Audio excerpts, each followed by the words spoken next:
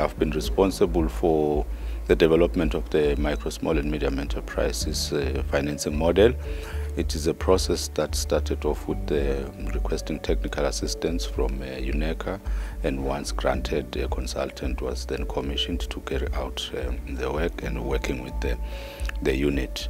It has been a process which involved stakeholder consultation, and also as they move into validation of the document. And here today we are on the closeout meeting, which basically will then chart a way forward in terms of what will then follow next. But we see that there are quite a number of challenges that we need to address, which were raised in the report, and we acknowledge that our stakeholders, as we work together, we should be in a position to close those gaps. One of those is that we really need to ensure that there are trainings, the adequate trainings for entrepreneurs when they access funding, because without that training, they cannot continue to run their businesses effectively.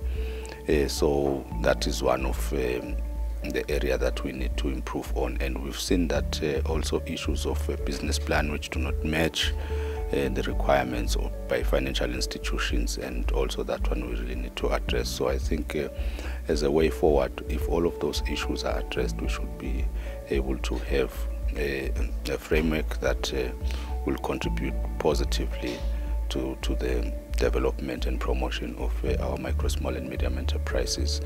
Yes, indeed, we acknowledge that even on the side of our entrepreneurs, there are issues that they need to address as well. Such issues as managing their businesses properly, and also their finances, and owning up to their financial obligations in terms of repaying their business loans once they are granted those. So those are all the challenges that we really need to overcome as we work on the implementation of this framework.